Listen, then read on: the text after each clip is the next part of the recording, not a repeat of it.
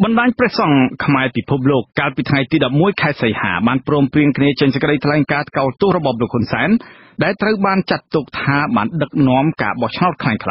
ក្រុមព្រះសង្ឃខ្មែរនៅក្រៅប្រទេសប្រមានបដិសេធរាល់ទម្រង់នៃការប្រកាសលទ្ធផលបោះឆ្នោតបន្លំការបង្កើតរដ្ឋាភិបាលថ្មីបែបឯកបកនិងអំពាវនាវឲ្យសហគមន៍អន្តរជាតិជួយអន្តរាគមន៍រៀបចំឲ្យមានការបោះឆ្នោតឡើងវិញសូមលោកអ្នកនាងស្ដាប់បទសម្ភាសន៍របស់ខ្ញុំបានជាមួយព្រះតេជគុណបុត្របន្ទិញដែលមានសេចក្តីដូចតទៅថ្វាយបង្គំព្រះតេជគុណបុត្របន្ទិញពុយច្រើនពុញខ្ញុំសារដាននៅសហការីព្រះតេជគុណតើបណ្ដាញព្រះសង្ឃពិភពលោកនឹងធ្វើយុទ្ធនាការនឹងតើយុទ្ធនាការនឹងមានទ្រង់ទ្រាយប៉ុណ្ណាដែរទៅតេជគុណការទៀមទាដើម្បីឲ្យមានការស្ដារលទ្ធិប្រជាធិបតេយ្យនិងកែប្រែស្ថានភាពនយោបាយឲ្យមានភាពល្អប្រសើរឡើងវិញហ្នឹងគឺមិនមែនធ្វើតាមមួយថ្ងៃទេគឺយើងបានត្រៀមខ្លួនធ្វើការទៀមទាតាំងពីមុនការបោះឆ្នោតរហូតដល់ការបោះឆ្នោតហើយទំហំនៃការចូលរួមយើងនឹងពង្រីកវិសាលភាពដោយញាតិញោមបានជ្រាបហើយក្នុងការចេញសេចក្តីថ្លែងការណ៍នេះមានសហរដ្ឋអាមេរិកអូស្ត្រាលីហើយនិងប្រទេសបារាំងនិងអឺរ៉ុបមួយចំនួនហើយមហាថេរជាច្រើនត្រៀមរៀបចំបើសិនជាគ្មានស្ថានភាពល្អប្រសើរក្នុងពេលខ្លីខាងមុខនេះទេយើងនឹងរៀបចំឲ្យមានរចនាសម្ព័ន្ធចាត់តាំងធ្វើកិច្ចការមួយដើម្បីធ្វើការសហការជាមួយនឹងសហគមន៍អន្តរជាតិដើម្បីធានាថាស្ថានភាពនយោបាយត្រូវតែមានការផ្លាស់ប្ដូរគឺផ្លាស់ប្ដូរឲ្យមានភាពល្អប្រសើរហើយការទៀមទារបស់ព្រះសង្ឃនៅពេលនេះគឺយើងមិនចង់ឃើញជាអង្គការព្រះសង្ឃណាមួយទេគឺយើងចង់ឃើញជាលក្ខណៈសាមគ្គីភាពរវាងព្រះសង្ឃហើយនិងព្រះសង្ឃនៅក្នុងនិងក្រៅស្រុកចំនួនពោហើយកណាដូចគុណនៅក្នុងសេចក្តីថ្លែងការណ៍ដូចគុណគឺថាមានការថ្កោលទោសរបបលោកហ៊ុនសែនដែលចាត់ទុកថាការដឹកនាំនឹងបែបคล้ายៗផងហើយការប្រកាសបដិសេធរាល់ទម្រង់នៃការប្រកាសលទ្ធផលបោះឆ្នោតបែបបន្លំផងនឹងការប្រកាសទាត់ចោលនៅរដ្ឋាភិបាលថ្មីបែបឯកបកផងក្រៅពីការប្រកាសទាំងអស់នេះតើបដិជនមានការទៀមទាអីផ្សេងទៀតដែរទេគុណជំរឿនរបស់យើងមានតែធ្វើការកាត់កាល់ជាបឋមហើយសូមអំពាវនាវដល់ញាតិញោមជនរួមជាតិមេត្តាជ្រាបថាពីមួយអាណត្តិទៅមួយអាណត្តិរដ្ឋាភិបាលរបស់លោកហ៊ុនសែនមិនដែលបានធ្វើឲ្យល្អប្រសើរទេមានតែអាក្រក់ទៅជាឧទាហរណ៍ក្នុងអាណត្តិទី5ដែលគាត់បានធ្វើចាប់ដំបងដៃឡើងបាញ់កម្មករងើប5នាក់ហើយរបួសរឹប10នាក់បន្ទាប់មកទៀតគាត់ឆ្លោះធ្លួយអនុគ្រោះឲ្យមានគ្រូពេទ្យយួនចន្លងមេរោគអេដដល់ទៅ295នាក់បន្ទាប់មកទៀតគាត់អនុញ្ញាតឲ្យក្រុមហ៊ុនចិនរ៉ូស៊ីជីករ៉េ7ខ្មែរងើប7ដណ្ដប់នាក់របួសរាប់រយនាក់នៅខេត្តកាចេះហើយយើងឃើញស្ថានភាពបណ្ដេតបណ្ដោយនឹងសហការសម្លាប់ខ្មែរនេះបើសិនជាប្រទេសប្រជាធិបតេយ្យអ្នកដឹកនាំប្រកបដោយធម៌មានច្បាប់ជាធំមានធម៌មាធិបតេយ្យមាននយោធម៌សិលធម៌នៃការដឹកនាំនឹងជាធំគេមិនសម្លាប់ពលរដ្ឋគេចូលច្រើនសន្ធឹកសន្ធាប់ពីមួយអាណត្តិទៅមួយអាណត្តិទេដូច្នេះបើសិនជាក្រមអាត្មាជាប្រសង់អ្នកនយោបាយអ្នកប្រជាធិបតេយ្យនៅទទួលស្គាល់រដ្ឋាភិបាលនិងត្រកូលហ៊ុននិងបពុហ៊ុនសែនតទៀតមានន័យថាយើងរួមចំណែកសម្រាប់ជាតិសាសន៍យើងដោយប្រយោលដូច្នេះដើម្បីកុំឲ្យយើងคล้ายទៅជាអ្នកទទួលថ្មបាក់និងជាអ្នកទទួលបន្ទុកប្រវត្តិសាស្ត្រដោះជំពាក់គេនៅពេលដែលរដ្ឋាភិបាលខុសច្បាប់ឯកបកខ្ចីលុយបរទេសយកមកសម្លាប់យើងហើយយើងកូនចៅយើងជានិនក្រោយជាអ្នកសងបំណុលតទៀតវារងគ្រោះទ្វេដងគេថារងគ្រោះនឹងរបបនេះផងរងគ្រោះនឹងបន្សល់រឿងវេទនាទុកឲ្យកូនចៅយើងជានិនក្រោយនេះដោះស្រាយជំនួសដូច្នេះមានតែយើងជំហានទី1ប្រកាសកាត់កាល់របបផ្ដាច់ការមិនទទួលស្គាល់បពុតកូលហ៊ុនទី2មិនអនុញ្ញាតឲ្យតកូលហ៊ុននឹងធ្វើបន់ជាមួយនឹងពុទ្ធសាសនាហើយសូមឲ្យប្រសង់ទូទាំងប្រទេសនឹងចាប់ផ្ដើមចេញដំណើរធ្វើការរួមគ្នាតើយុទ្ធនាការរបស់ប្រសង់ដែលជុំវិញពិភពលោកតើមានការធ្វើជាពិធីសាសនាអីណាមួយអីជាក់លាក់ដែរទេពោលចំនួនពោលយើងធ្វើពិធីមួយដែលអ្នកដទៃគេអាចចូលរួមបានច្រើនដែលងាយស្រួលគឺពិធីផ្កាប់បាតចំនួនពោលបានន័យថាផ្កាប់បាតមានន័យថាយើងមិនទទួលស្គាល់មិនអនុញ្ញាតនឹងកាត់កាល់ចំនួនកាត់កាល់ចោលតែម្ដងកាត់កាល់ចោលផ្កាប់បាតនឹងមានន័យថាមិនទទួលទានពីបុគ្គលដែលប្លន់ទ្រព្យសម្បត្តិជនរួមជាតិហើយយកមកធ្វើជាទានឧទាហរណ៍ថាកាប់ព្រៃអស់មកព្រៃឡង់កាប់ព្រៃពួកដូចជាជាមយាបនឹងធ្វើវាមានរដ្ឋាភិបាលប៉ុណ្ណោះដឹកឈើជា5ឆ្នាំហើយដល់ពេលបានលុយ ពីលួចឈើមកធ្វើកូតបគីនលូកមួយនឹមគ្នាបវរណាថាបានមកដោយធัวកើតឡើងដោយធឿបានលួចជាតិទេប៉ុន្តែយើងបានដឹងរឿងពីក្រោយខ្នងពួកនោះចមហាចរទេលួចជាតិយើងហើយគេយកមកបវរណាចំពោះមុខហើយស្រាប់តែលោកសង្ឃត្រេកតាសាទុកអញ្ចឹងដំណាក់កាលទី1នេះដែលយើងចាប់ផ្ដើមធ្វើពិធីបែបសាសនាហើយគេអាចចូលរួមបានផងគឺផ្កាប់បាតនិងមិនស្រែកថាសាធុចំពោះជនពាលទាំងឡាយការធ្វើកាត់កាល់ទៅលើលោកនាយករដ្ឋមន្ត្រីហ៊ុនសែននិងរដ្ឋាភិបាលរបស់លោកនេះអញ្ចឹងតើវាអាចនឹងមានឧបសគ្គអីយ៉ាងណាដែរសម្រាប់បណ្ដាញប្រសង់ទូទាំងពិភពលោកនឹងទេគុណចម្រើនពោយើងឃើញឧបសគ្គមួយដែរនៅក្នុងស្រុកដោយសារប្រសង់ខ្មែរយើងនៅក្នុងស្រុកវាស្ថិតនៅក្រោមសម្ពាធនិងរចនាសម្ព័ន្ធរបស់ក្រសួងធម្មការនិងសាសនាដែលជាសេនាធិការរបស់រដ្ឋាភិបាលដូច្នេះប្រសង់ទាំងអស់នឹងអាចរងការលំបាកប៉ុន្តែទន្ទឹមនឹងនោះស្មាសូមសង្កត់ធ្ងន់ទៅលោកសង្ឃនៅអាមេរិកដែលទៅពីទីក្រុងរីវីទីក្រុងលីនទីក្រុងម៉ាសាជូសេតទីក្រុងចរចាដែលរស់នៅក្នុងទឹកដីប្រជាធិបតេយ្យមិនដាក់ជីប្រជាធិបតេយ្យនឹងគ្នាទិញសម្បត្តិយន្តហោះទៅចូលរួមធ្វើការក្នុងប្រព័ន្ធរបស់គណៈបកប្រជាជនកម្ពុជាហើយទទួលផ្លាកជារាជាគណៈដូច្នេះសូមញាតិញោមនៅអាមេរិកនឹងចាប់ដើមនឹកឃើញភ្លាមទៅកុំអោយបណ្ដោយយកលោកសង្ឃមកទុកក្នុងប្រទេសប្រជាធិបតេយ្យហើយបែរទៅបណ្រើជនផ្ដាច់ការទៅវិញយើងអ្នកនៅក្នុងស្រុកថាវាលំបាកវាឧបសគ្គប៉ុន្តែក្រៅពីនោះយើងឃើញអ្នកនៅអាមេរិកនេះ5ដល់10អង្គហើយដែលបានទិញសម្បត្តិយន្តហោះទៅចូលរួមជាមួយគណៈបកប្រជាជនកាលពីខែ12ឆ្នាំ2017កន្លងទៅមានអង្គណាខ្លះដែរគុណហើយនៅតាមរដ្ឋណាហើយនៅតាមវត្តណាខ្លះដែរគុណនៅទីក្រុងរីវីមានប៉ាត់សផលមានហ៊ុយហុងមានងិនសំផុនមានសវណ្ណហុកមានប្រាជ្ញសារ៉ាន់មានពិសិដ្ឋកំសាន្តហើយមានជាច្រើនទៀតចន្ទរពោហើយនៅទីក្រុង Washington DC យើងនេះនៅ DC មានដែរគុណមានឈ្មោះច័ន្ទហនហ្នឹងចន្ទរពោដូច្នេះយើងឃើញថាពួកទាំងអស់នេះមកនៅក្នុងប្រទេសសេរីប្រជាធិបតេយ្យតែដាក់ជីផ្ដាច់ការដូច្នេះហើយសូមញាតិញោមចូលរួមធ្វើការបដិសេធទាំងអស់គ្នាទៅគុំទទួលស្គាល់គណៈបកប្រជាជននិងលោកគណៈបកប្រជាជនដែលមកជ្រកនៅក្នុងទឹកដីប្រជាធិបតេយ្យយើងត្រូវហ៊ានធ្វើនេះជាឧបសគ្គមួយដែលយើងជួបអ្នករស់នៅក្នុងប្រទេសផ្ដាច់ការថាវាលំបាកណាស់ហើយក៏ប៉ុន្តែអ្នករស់នៅក្នុងទឹកដីប្រជាធិបតេយ្យនេះយើងក៏លំបាកដែរក៏ប៉ុន្តែដោយស្មាលើកឡើងពីខាងដើមហើយថាការតស៊ូរបស់ពួកយើងឈឺចាប់ធំប៉ុណ្ណាយើងនឹងធ្វើការតស៊ូធំប៉ុណ្ណឹងហើយក្នុងលំអានប្រវត្តិសាស្ត្រខ្មែរនៅពេលដែលគេធ្វើបាបគេជិះជាន់យើងគេលេបតបាក់ទឹកដីយើងការងើបតស៊ូក៏វាមានរូបភាពធំដែរដូច្នេះអាត្មាមើលឃើញថាបញ្ហានិងឧបសគ្គវាប្រកាសតែមានមែនហើយក៏ប៉ុន្តែ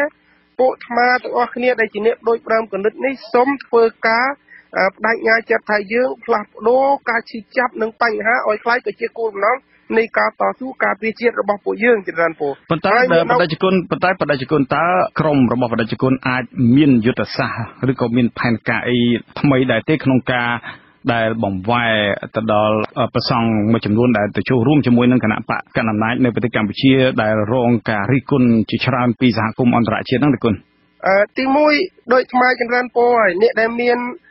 សក្តានុពលគឺអ្នកប្រគិនបាយអ្នកយកបាយដាក់ក្នុងបាតរឿងផ្ដាច់ទនកម្មលោកសង្ឃគណៈបកប្រជាជននិងគណៈបកប្រជាជនអត់ខុសគ្នាទេ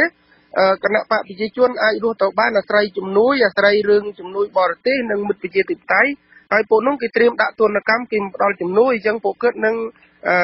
ផ្ដាច់របបគាត់ឬក៏ថាធ្វើអត្តឃាតនយោបាយនឹងរបបពួកគាត់ដោយខ្លួនគាត់ហើយដោយឡែកខាងប្រសង់អ្នកចូលបម្រើគណៈបកប្រជាជនយុទ្ធសាស្ត្ររបស់អាត្មាទី1បឋមដំបូងដៃឡើងគឺយើងអំពាវនាវឲ្យបរិស័ទចាប់ផ្ដើមផ្ដាច់ចង្ហាន់ចន្ទរពោហើយលោកសង្ឃអស់នឹងអត់មានប៊ូហើយយកលុយពីផ្ទះញោមលោកយកមកទេលោកអត់ដែលទៅយកកពីផ្ទះលោកទេគឺរស់នឹងបរិស័ទប៉ុន្តែតែគុណប៉ុន្តែព្រះសង្ឃខ្លះគាត់មានថេរដីកាថាមានគោលការណ៍ថាគាត់ក៏ទៅសូត្រមន្តឲ្យគណៈបកប្រឆាំងហើយគាត់ក៏អាចទៅសូត្រមន្តឲ្យគណៈបកកណ្ដាលអំណាចដែរតើចំណុចនេះដែលគុណបកស្រាយយ៉ាងម៉េចវិញគុណចម្រើនពុទ្ធសូត្រមន្តអត់មានខុសទេបើសិនជាបុគ្គលនឹងមិនមានទោសតាមពុទ្ធវិន័យព្រះពុទ្ធលោកអនុញ្ញាតហើយបើសិនជាភិក្ខុអង្គណាសូម្បីតែឆាន់ចង្ហាន់ឧទាហរណ៍ថាស្រាប់តែមុនទៅដល់ផ្ទះឃើញញោមវៃមឿននៅចំពោះមុខហើយមកសន្ធុឃើញស្លមឿនយមអុយលោកសង្ឃឆាន់អត់បានទេបើលោកសង្ឃនឹងឆាន់អាគេកំពុងវៃហើយលោកនឹងមានទោសយ៉ាងណាមិញ បើសិនជាលោកសង្ឃទាំងអស់អង្គដឹងថាគេប្រព្រឹត្តអាក្រក់គេសម្លាប់ជាតិសាសន៍យើងហើយលោកសង្ឃនៅបំរើលោកនឹងមានទោសនេះវិន័យចែងច្បាស់អញ្ចឹងណាហើយអាភាសាថាទៅសូត្រមន្តឲ្យគណៈបកប្រឆាំងទៅសូត្រមន្តឲ្យគណៈបកប្រជាជនត្រឹមត្រូវមិនខុសទេក៏ប៉ុន្តែលើកលែងតែអ្នកនយោបាយទាំងពីរបកនឹងមិនមែនជាអ្នកប្រព្រឹត្តកំហុសមិនមែនជាឃាតករបានពុទ្ធលោកអនុញ្ញាតប៉ុន្តែពួកនោះគេបានធ្វើខុសហើយមួយទៀតលោកសង្ឃនេះនិយាយភាសានឹងគេគ្រាន់តែលុបលាងកំហុសគេបិទបាំងដើម្បីកុំឲ្យបរិស័ទនឹងខឹងគេថាគេនឹងទ្រូប្រើពីទេ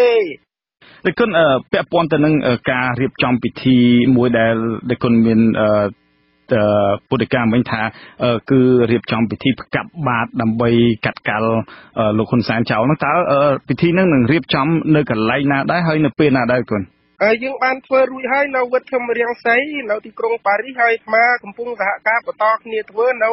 ទីក្រុងផ្សេងៗទៀតនៅក្នុងប្រទេសអូស្ត្រាលីហើយនឹងមាននៅក្នុងសហរដ្ឋអាមេរិកប្រហែលជាក្នុងខែ9នេះអាត្មាកំពុងរៀបចំជួបជុំគ្នាក៏ប៉ុន្តែយើងមានប្រសង់នៅគ្រប់រដ្ឋនៅសហរដ្ឋអាមេរិកនេះមិនមានអ្នកណាមួយហ៊ានស្មោះត្រង់នឹងកិច្ចការជាតិនោះទេប៉ុន្តែយកវត្តមួយណាដែលជាគោលក្នុងការធ្វើពិធីនេះគុណមកសង្ឃឹមនៅសហរដ្ឋអាមេរិកនេះមានវត្តតែមួយទេដែលមានលទ្ធភាពបើកចំហគឺវត្តជូតនារាមនៅបូរីញូវយ៉កចម្រើនដែលមានប្រជាតកាបើកប្រទេសចូលចិត្តស្រុកចូលចិត្តប្រទេសលោកធ្វើកិច្ចការដើម្បីជាតិរបស់លោកហើយយើងប្រសង់នៅអាមេរិកនេះដោយនៅក្នុងហត្ថលេខានេះយើងមានតែ3អង្គទេដែលស្មោះត្រង់ដែលជួយនឹងស្រុកនោះចម្រើនពោគឺព្រះអង្គជុំវិចិត្រនិងព្រះអង្គពូជកណ្ដាលគណៈសូមថ្វាយបង្គំបដិជគុណបុត្របន្ទិញដែលបានចំណាយពេលជាមួយនឹងវិទ្យុអាស៊ីសេរីនៅពេលនេះអូចម្រើនពោសាថ្វាយបង្គំព្រះរាជបុត្រារបស់ព្រះអង្គម្ចាស់នរោត្តមរណរដ្ឋត្រូវបានតែងតាំងជាប្រធានស្ដីទីជំនួបព្រះអង្គដែលអាចពិការមួយជីវិតដោយសារគ្រោះថ្នាក់ចរាចរណ៍សេចក្តីសម្រេចរបស់គណៈបកហ្វុនស៊ិនពេជ្រដែលឡាយប្រហោះទលេខាដោយទ្រង់រណរដ្ឋកាលពីថ្ងៃទី8ខែសីហាតែងតាំងព្រះអង្គម្ចាស់នរោត្តមចក្រវុឌ្ឍក្នុងតំណែងនេះដើម្បីដឹកនាំបកដោយសារតែអវត្តមានប្រធានបកដែលកំពុងសម្រាប់ព្យាបាលជំងឺព្រះអង្គម្ចាស់នរោត្តមចក្រវុឌ្ឍគឺជាព្រះរាជបុត្រាច្បងរបស់ព្រះអង្គម្ចាស់នរោត្តមរណរដ្ឋជាមួយម្ចាស់ក្សត្រីម៉ារីរណរដ្ឋការតែងតាំងប្រធានស្ដីទីនេះធ្វើឡើងដោយសារតែព្រះអង្គម្ចាស់នរោត្តមរណរដ្ឋកំពុងតែបន្តសម្រាប់ព្យាបាលព្រះរាជសុខភាពនៅមន្ទីរពេទ្យនៅឡើយតាំងពីក្រោយគ្រោះថ្នាក់ចរាចរណ៍នៅពាក់កណ្ដាលខែមិថុនាដែលធ្វើឲ្យព្រះអង្គរងរបួសធ្ងន់និងអ្នកម្នាងអុកផល្លារបស់ព្រះអង្គបានបាត់បង់ជីវិតទោះបីមន្ត្រីជាន់ខ្ពស់នៃគណៈបកហ្វុនស៊ិនពេជ្រអះអាងថាព្រះអង្គម្ចាស់នរោត្តមរណរដ្ឋប្រាប់អាស៊ីសេរីតាំងពីដំបូងថាព្រះអង្គបានធូរស្បើយច្រើននិងរហូតដល់អះអាងថាព្រះអង្គអាចមកចូលរួមក្នុងយុទ្ធនាការបោះឆ្នោតកាលពីខែកក្កដាយ៉ាងណាក្តីក៏ព្រះអង្គមិនអាចចូលរួមទៅក្នុងការបោះឆ្នោតកន្លងទៅបានទេមិនតែប៉ុណ្ណោះសារព័ត៌មានចិន The South China Morning Post ចុះផ្សាយកាលពីថ្ងៃទី12ខែកក្កដាមកម្លេះថាព្រះអង្គនឹងត្រូវពិការដោយត្រូវប្រើរទេះរុញរហូតថែមទៀតផងមន្ត្រីអ្នកនាំពាក្យគណៈបកហ្វុនស៊ិនពេជ្រលោកញៀប៊ុនចិនច្រានចោលព័ត៌មាននេះទេអត់ទេពីព្រោះអាចថាអញ្ចឹងប៉ុន្តែខ្ញុំនេះស្ថានភាពនេះពីព្រោះលោកប៉ះពលផ្លូវជើងប៉ុន្តែវាមិនដល់រឿងប៉ះជើងវាមិនអាចក្នុងកន្លះខែមួយខែនឹងអាចស្រួលព្រាមទេអូនអញ្ចឹងបានន័យថាព័ត៌មានដែលគេផ្សាយមកថាព្រះអង្គអាចនឹងពិការមួយជីវិតអីហ្នឹងគឺជាព័ត៌មានត្រឹមត្រូវមិនត្រឹមត្រូវទេគណៈបកហ្វុនស៊ិនពេជ្រមិនទទួលបានអាសនៈនៅក្នុងការបោះឆ្នោតកាលពីថ្ងៃទី29ខែកក្កដាកន្លងទៅនេះទេអតីតមន្ត្រីជាន់ខ្ពស់គណៈបកហ្វុនស៊ិនពេជ្រលោកព្រឹទ្ធីចាលឺឡៃស្រេងថាការដែលប្រធានគណៈបកហ្វុនស៊ិនពេជ្រងាកទៅចាប់ដៃជាមួយលោកហ៊ុនសែនគឺជាការបង្ហាញចំហមិនច្បាស់លាស់ទើបប្រជាពលរដ្ឋដកសេចក្តីទុកចិត្តលែងបោះឆ្នោតជូនគណៈបកនេះ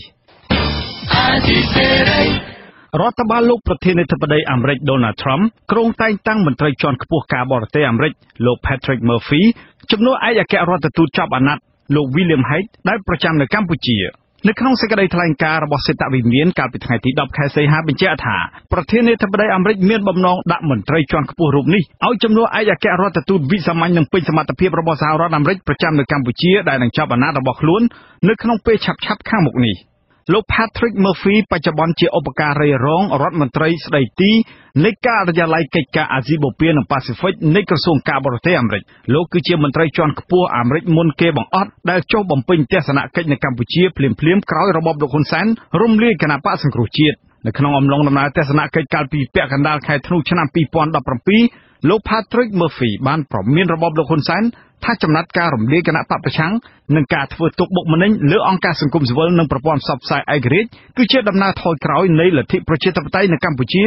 និងថារបបនេះគួរតែគិតគូរបញ្ហាទាំងនេះឡើងវិញឲ្យបានទាន់ពេលវេលាអ្នកវិភាគមើលឃើញថាប្រជាពលរដ្ឋនិងសហគមន៍អន្តរជាតិមិនចាប់អារម្មណ៍ចំពោះការប្រកាសលទ្ធផលបោះឆ្នោតជាបណ្ដោះអាសន្នដោយកោជបកាលពីថ្ងៃទី11ខែសីហានោះទេព្រោះពួកគេចាត់ទុកការបោះឆ្នោតនេះជាការបោះឆ្នោតคล้ายៗតាំងពីដំបូងមកម្ល៉េះលោកមួងណារ៉េតរាយការណ៍ព័ត៌មាននេះគណៈកម្មាធិការជាតិរៀបចំការបោះឆ្នោតឬហៅកាត់ថាកោជប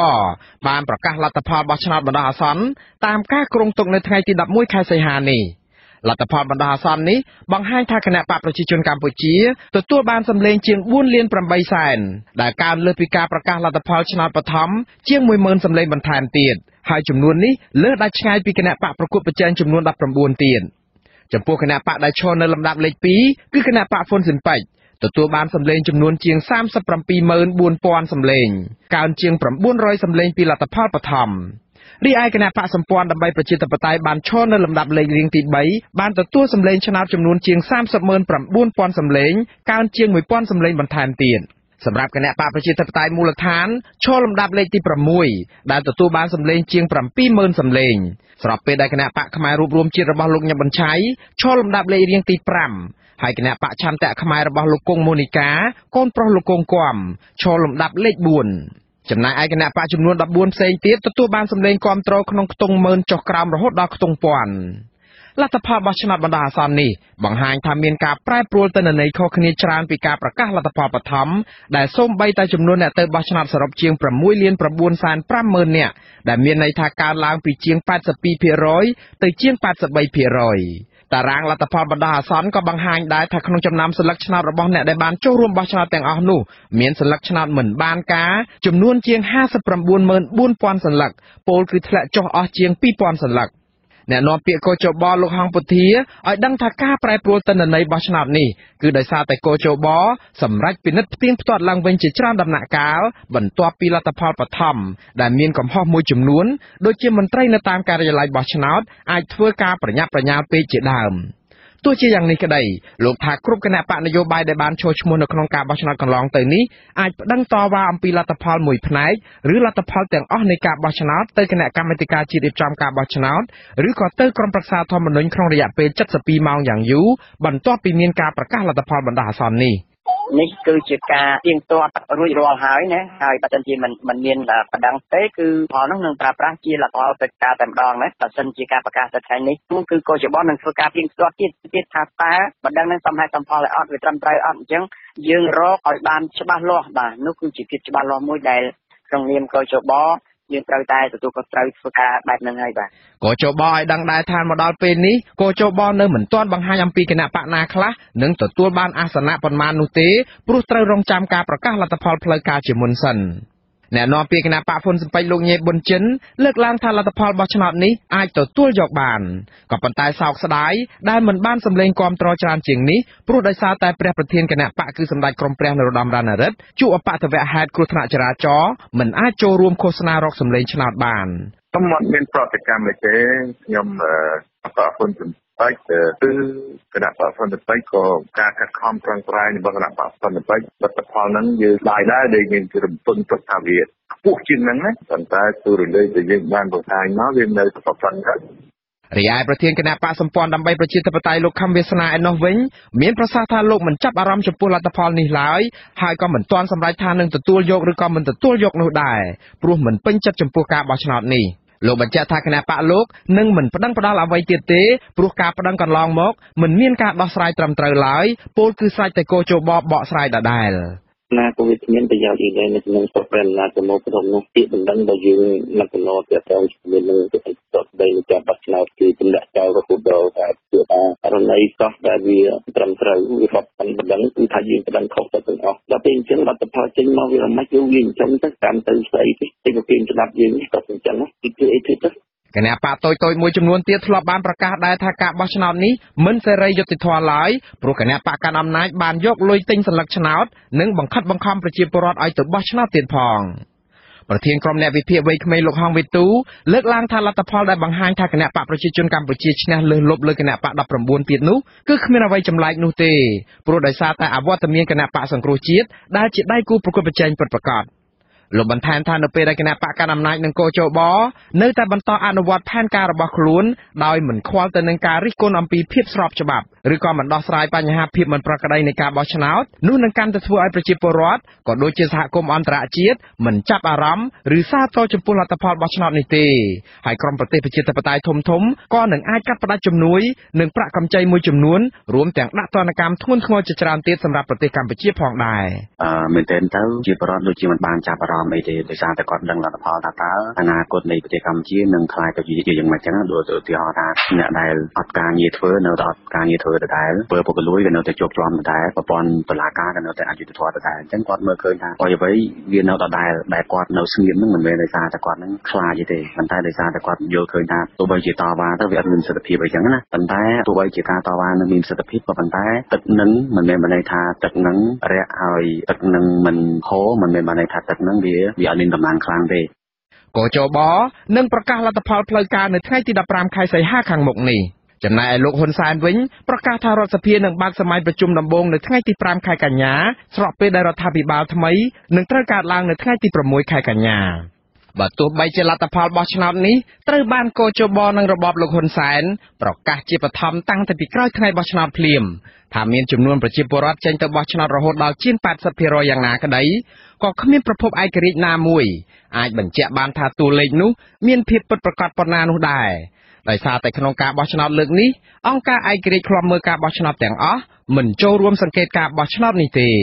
ម្យ៉ាងទៀតប្រទេសប្រជាធិបតេយ្យសេរីក៏មិនបានបញ្ជូនអ្នកសង្កេតការទៅដែរដោយសារតែពួកគេចាត់ទុកការបោះឆ្នោតដែលផាត់ចោលគណៈបកប្រឆាំងដ៏ធំជាងគេបែបនេះគឺគ្មានភាពសេរីត្រឹមត្រូវនិងយុត្តិធម៌នោះឡើយក្រុមអ្នកនិយមប្រជាធិបតេយ្យបានប្រកាសរួចទៅហើយថាពួកគេនឹងមិនទទួលស្គាល់លទ្ធផលបោះឆ្នោតនិងរដ្ឋាភិបាលថ្មីដែលបង្កើតឡើងដោយរបបលោកហ៊ុនសែននេះឡើយព្រោះពួកគេចាត់ទុកថាព្រឹត្តិការណ៍ថ្ងៃទី29ខែកក្កដានោះគឺជាការបោះឆ្នោតคล้ายៗដ៏សែនអាម៉ាស់បំផុតខ្ញុំបាទមួងណារ៉េតអាស៊ីសេរីរដ្ឋធានី Washington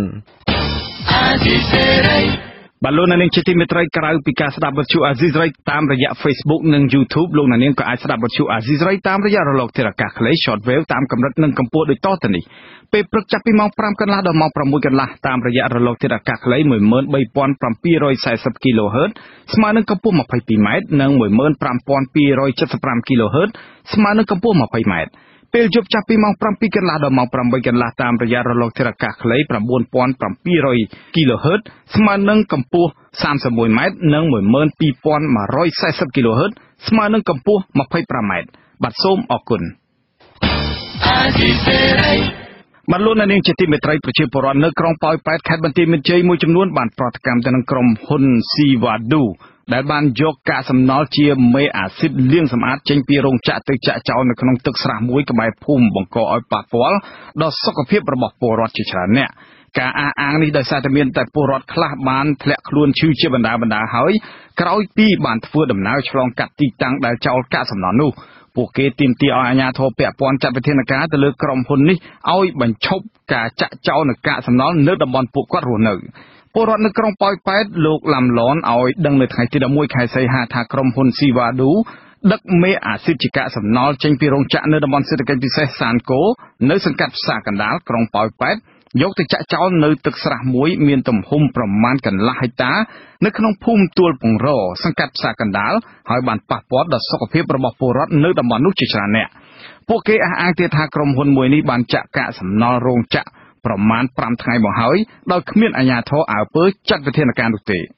រកប្តឹងតែម្ដងទឹកឡើងទួលកកបាទហើយជាបរិវត្តនឹងពីធ្វើដំណើរចេញចូលចឹងហើយក៏អ្នកមានដីមានដំណាំនៅក្បែរហ្នឹងហើយគេធ្វើការធ្វើអីទៅវាឈួលអាស៊ីតជួលអីទៅហើយអ្នកទៀតទៅពួកម៉ាក់ហ្នឹងបាន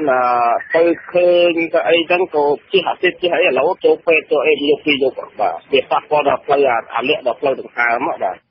បាទចំណែកពលរដ្ឋម្នាក់ទៀតអះអាងថាចាប់តាំងពីរូបគាត់បានធ្វើដំណើរឆ្លងកាត់នៅស្រះទឹកនោះមកកាលពីថ្ងៃទី9ខែសីហាបានធ្លាក់ខ្លួនឈឺមិនទាន់ជាសះស្បើយនៅឡើយទេដោយសារតែបានស្រូបចំហាយក្រិនកាកសំណល់នៅទីនោះ គឺថាវាជាធម្មតានៅពេលដែលខ្យល់ចេញមកគឺដូចជាមានពឹសដែលចេញពីទឹកមកបណ្ដោយបុកយកបណ្ដោយវា absent នៅទីនោះវាហាក់បីដូចជាដូចអត់មានអុកស៊ីសែនទេបានន័យថាខ្យល់ចេញមកអាជាតិអាស៊ីនបុកចូលមកធ្វើឲ្យប្រព័ន្ធដកដង្ហើមយើងគឺពិបាកក្នុងការនេះអាជាតិចរយើងគឺធ្វើតែវាខាំងតែម្ដងណាបានន័យថាដកដង្ហើមយើងពិបាកធ្វើការណាវាណែនបណ្ដោយចំណែកតំណាងក្រុមហ៊ុនស៊ីវ៉ាឌូឈ្មោះផលអះអាងថាការចាក់កាកសំណល់នេះដោយសារតែការភ័ន្តច្រឡំរបស់កម្មករដែលពុំមែនជាចេតនារបស់ក្រុមហ៊ុននោះទេលោកបន្ថែមទៀតថាខាងក្រុមហ៊ុនក៏បានប្រាប់កម្មករឲ្យបញ្ឈប់ការដឹកកាកសំណល់ពីរោងចក្រទៅចាក់ចោលនៅក្នុងស្រះទឹកនោះរួចទៅហើយខ្ញុំកំពុងតែនេះបងកំពុងតែតាមសួរថាពីណាគេអ្នកដឹកទៅហ្នឹងណាតែគាត់អត់ដឹងគាត់ត្រូវទៅទីលានរបស់ខ្ញុំយល់ទេបងអញ្ចឹងខ្ញុំតិចទៀតខ្ញុំទៅដល់រោងចក្រឥឡូវខ្ញុំឆែកមើលទៅខ្ញុំដឹងហើយខ្ញុំបាត់ទៅចោលលើឲ្យមានហើយបងបាត់ទៅកន្លែងសម្រាប់ទៀតបងណាបាត់ទៅកន្លែងទីលានរបស់ខ្ញុំដែលមានអាជ្ញាប័ណ្ណនេះបងណាគាត់ទៅចូលថ្មីព្រោះមានបុគ្គលិកខ្ញុំ3កំពុងឡាន4នាក់បងបាត់ចំណែកអនុប្រធានភូមិទួលពងរលោកចាំទុំមានប្រសាសន៍ថាការសំណល់នេះពិតជាធ្វើឲ្យប៉ះពាល់ដល់សុខភាពរបស់ប្រជាពលរដ្ឋនៅតំបន់នោះពិតប្រាកដមែនប៉ុន្តែលោកអះអាងថាក្រុមហ៊ុននេះដឹកកាកសំណល់ទៅចាក់ចោលក្នុងទឹកស្រះដោយមិនបានជូនដំណឹងឲ្យអាជ្ញាធរភូមិបានដឹងជាមុននោះទេហើយអាជ្ញាធរក៏ទើបតែដឹងនៅពេលដែលមានប្រតិកម្មពីប្រជាពលរដ្ឋនោះដែរអ្នកកម្មករនោះតាវាមានតែកម្មករហើយមានការងារនេះទៅធ្វើទម្លងធ្វើអីតិចតួចណាបាទយ៉ាងអីខ្ញុំទៅត្រួតពិនិត្យទេពុំសមហ្មងលោកប៉ាសេរីក៏បានចោះទៅកន្លែងស៊ូនោះដែរណាបងបាទខ្ញុំឡាយទៅប្រជុំកន្លែងឡានក្រុងតែពលមាននេះបងលោកប៉ាសេរីមីពូក៏បានចោះទៅដែរស្របស្រួលណា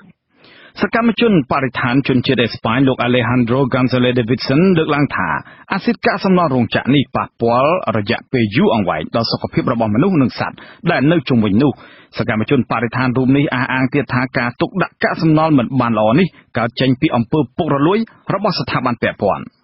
គួរតែធ្វើយ៉ាងណាកុំឲ្យបញ្ហានឹងវាកើតឡើងខ្ញុំថាសំខាន់បំផុតនឹងគួរតែផ្ដល់ភាពឯករាជ្យដល់ក្រសួងដែលពាក់ព័ន្ធជាពិសេសក្រសួងបរិស្ថានហើយក៏គួរតែលើកស្ទួយដល់អ្នកជំនាញនៅក្នុងជួររដ្ឋាភិបាលឲ្យគេហ៊ានបដិសេធនៅពេលដែលមនុស្សមានអំណាចចង់វិនិយោគទៅលើរឿងណាមួយកុំឲ្យដូចរាល់ថ្